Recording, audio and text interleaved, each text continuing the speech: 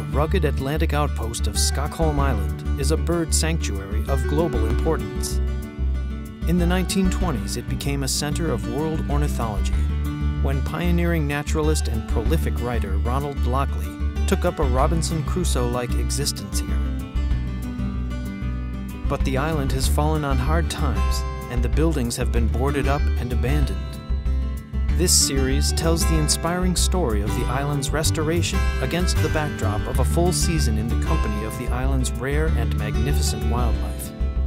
With a stellar cast of volunteers and unforgettable wildlife, this series also tells the story of Ronald Lockley, with unique access to a previously unseen archive of photographs. Dreamscape presents Dream Island.